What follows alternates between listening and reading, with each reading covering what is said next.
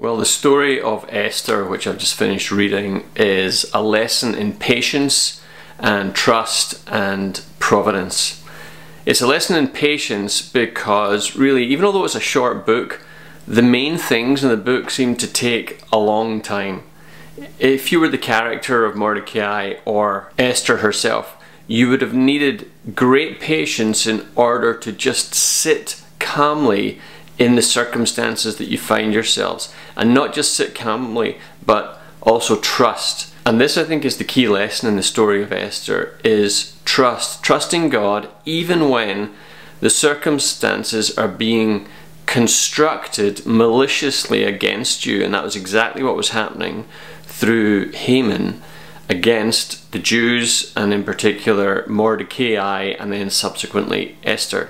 So patience in the circumstances, but then trust in God in the circumstances as well. Not just waiting for something to happen, but waiting for God to do something in the midst of the circumstances. But I think one of the key things, though, that really caught my eye, especially in the second half of the story, is the providence of God comes shining through.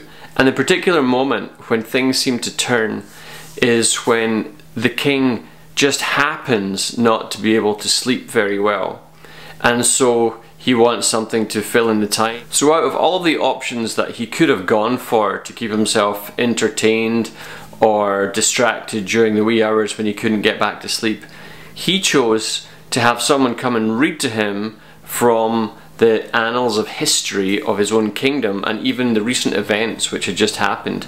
And in that he was reminded of this fellow called Mordecai, who just happened to have overheard an assassination attempt being plotted by two nefarious figures, and then subsequently the plot was unraveled and uncovered and the king was saved. And so the king has this story read to him again and says, hey, I remember that. Whatever happened to Mordecai? How did we bless him? How did we honor him? And so then the story starts to turn at that point very strongly toward a redemptive theme, moving out of the great dangers that were looming and into a deliverance, an exodus. But the part that really caught my eye was just this idea that the king just happened not to be able to sleep, and then just happened to have that part of the history read to him. And it's not luck and it's not chance, it's providence. It's the quiet hand of God moving in the life of a person, completely unbeknownst to them. And God is orchestrating through the natural circumstances of their life, supernatural movement that God wants to happen.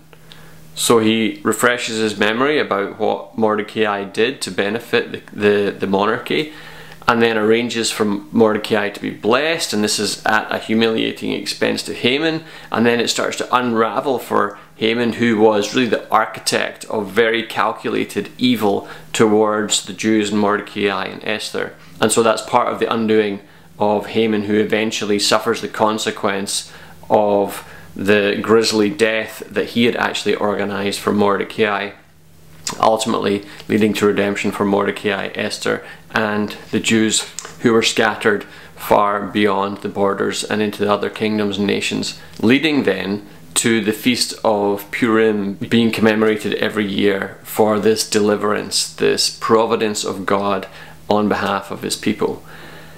So again, just a refresher that even when we think that God might not be involved, or is taking too long, or is out of the scene and we can't see what's going on, there's these little providential movements and nudges that I think remind us that God is absolutely present and active in our lives. And I think if any of us look back over the storyboard of our lives, we can absolutely see little junctions and moments and conversations and circumstances that we hadn't really planned, but we looked back and we realized they had immense consequence for the rest of our life sometimes, in the benefit and the blessing for us and our family that we hadn't really planned, but it's a God thing, it's a grace that we receive.